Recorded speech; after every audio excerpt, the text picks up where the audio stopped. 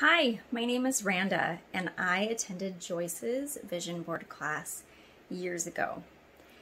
But it has changed my life and changed the way that I envisioned my dreams and brought them into a reality. I wanted to share with you a couple of the things that have happened because I did a vision board with Joyce. One thing, and I have my vision board cards here, I'm going to read you a few. I am a yes to be seen, to be heard, and to be an author. And I became an author this year. I am a yes to receive all God has and wants to bless me with. I go to Gethsemane with my family and a friend. It's paid for and fun and testimony building. That was March. I wanted to do it March or April of 2019, and I actually did it in January of 2019.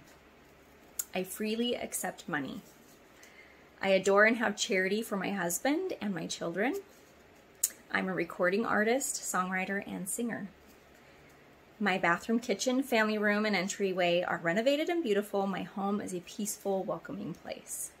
So here's just a few of the things that have come to fruition because I wrote them on cards, I put them on a board or a wall, and I would say if you have been sitting on the fence, wondering why would I do a vision board class?